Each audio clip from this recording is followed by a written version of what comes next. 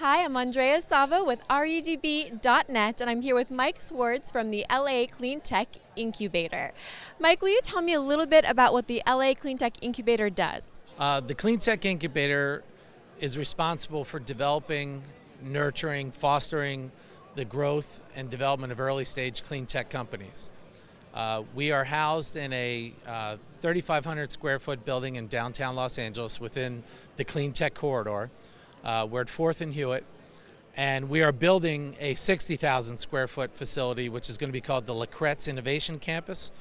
And we hope to have somewhere between 35 and 45 companies located in that incubator once it's finished, approximately July of 2015. How do you see the future of clean technology here in Los Angeles growing as we pass different policies? I see it as almost unlimited growth.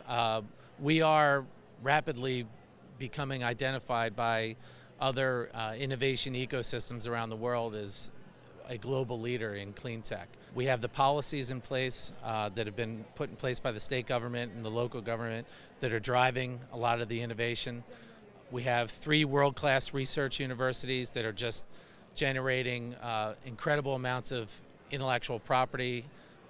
We have commercialization organizations like Cleantech LA and other incubators and accelerators that are helping get that technology out of the laboratories and into the marketplace.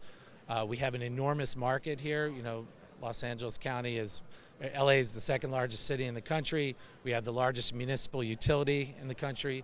We have one of the largest utilities in the country next door with Southern California Edison.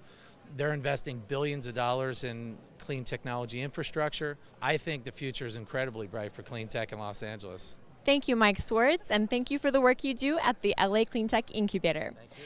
I'm Andrea Savo with redb.net, and thank you for watching.